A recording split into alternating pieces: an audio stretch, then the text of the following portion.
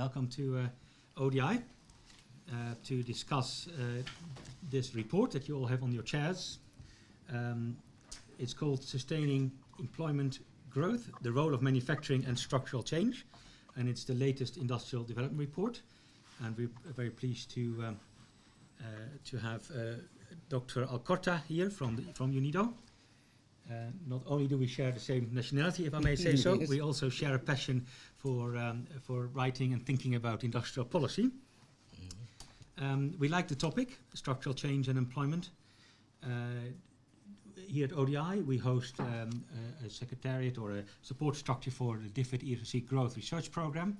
And in that program, there are a range of grant holders who write about innovation. And an underlying theme is also very much about structural transformation. And we've had a range of meetings on structural transformation already. So it's a very important issue for us at ODI. And this report will also will shed a lot of light on structural transformation, structural change, and the role of manufacturing in this. The role of manufacturing is actually the popularity of the topic varies dramatically over time, by country. Last week, for instance, we were in Bangladesh, and Ludo was there as well, and we had a meeting on garments and upgrading, and it's a fantastic meeting. We had a lot of interest in it. There were 20 cameras, there were 40 newspaper articles right away, there were 3,500 people watching online. And so a fantastic interest in this, in an LDC, in least developed countries. And when you then come back here in London, then for a long time, the interest in manufacturing has been sort of been dominated by sort of some academics, but not the policymakers. So in development policy, we're thinking more about resilience, about climate change, about governance, about a range of other issues. Now, of course, they're very much related, but they don't necessarily talk a lot about manufacturing.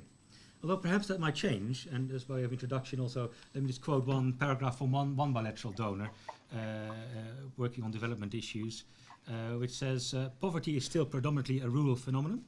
However, wealth creation and poverty reduction will rely in the long term on the majority of the rural poor finding livelihoods outside of agriculture. This will require sustained growth in job creating, manufacturing and services over time.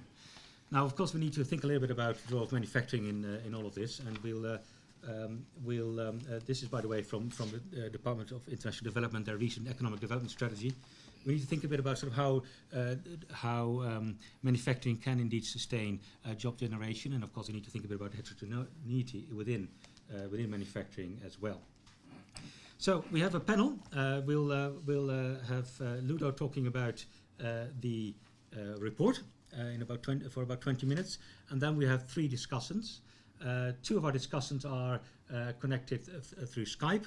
I hope they can see us. Hello, there's Professor Maggie Macmillan, who is online through Skype, and there's also Professor Charlon Fu from the University of Oxford. And here we have Jodie Keane, who is leading our work on global value chains in the International Economic Development Group.